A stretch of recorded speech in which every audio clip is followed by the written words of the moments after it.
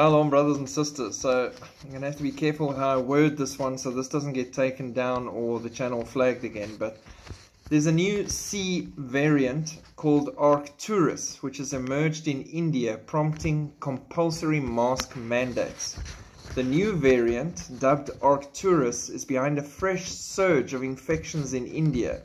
The Omicron subvariant strain is causing havoc in the country, where cases have surged 13-fold in the last month. India's health ministry launched mock drills this week in an attempt to see if hospitals are prepared to deal with a possible influx of patients following the rise in cases. Wearing face coverings in public was made compulsory again for the first time in more than a year for some places. One example is the southern state of Kerala, where masks are reintroduced for elderly, pregnant women and those with underlying conditions.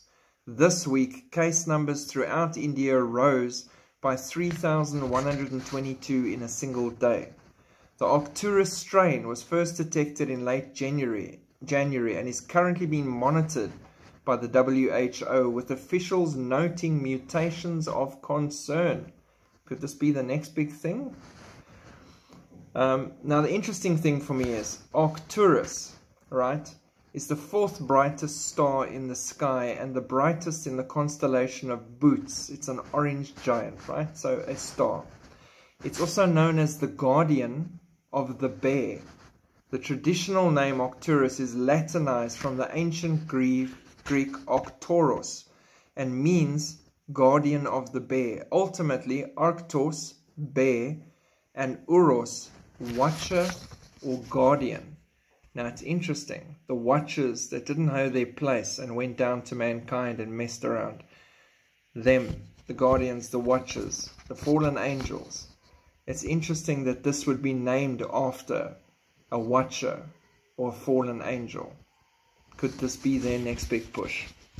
Not really my concern, because with everything happening in the world and the convergence and everything around us, we're definitely not going to be here for round 2. But they're just not playing anymore. They're in front of everyone, in sight, openly, naming things after themselves too. This world is steeped in darkness and evil. Pray that more people turn to Jesus in the milliseconds that they have left. God bless. Have a great day. Shalom.